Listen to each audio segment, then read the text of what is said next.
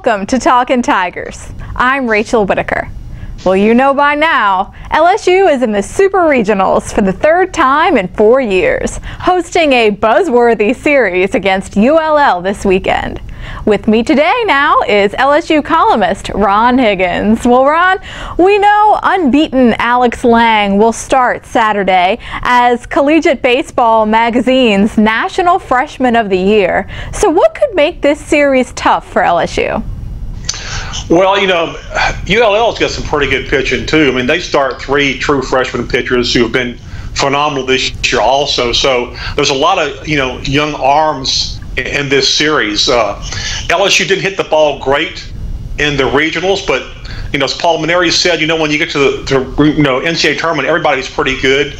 And you face pretty good pitching almost everywhere, so you expect tight games. And I think LSU probably expects that again, this weekend. And by the same token, ULL did only hit 184 in the regionals in Houston, but still found a way to win, like LSU, with defense and pitching.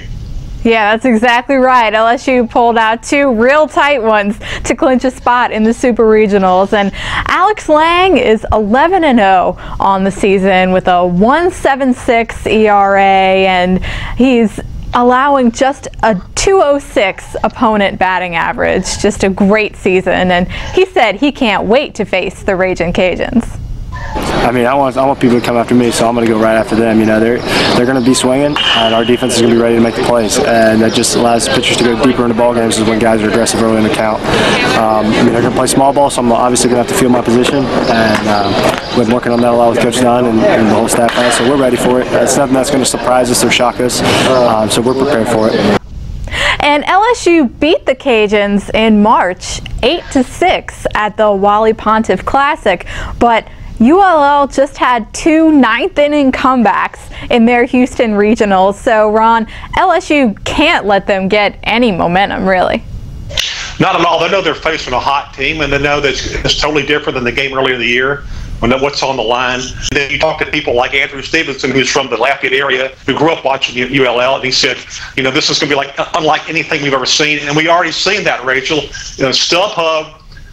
If you want to just get in the stadium this weekend and trying to find a ticket, you can sit in the right field bleachers for $250 per ticket, or pay $760 to sit in the grandstand.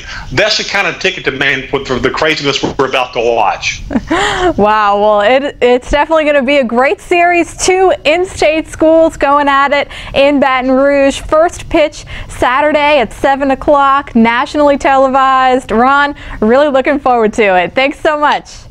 Thanks, Rachel. And enjoy the games, everyone, and see you Monday.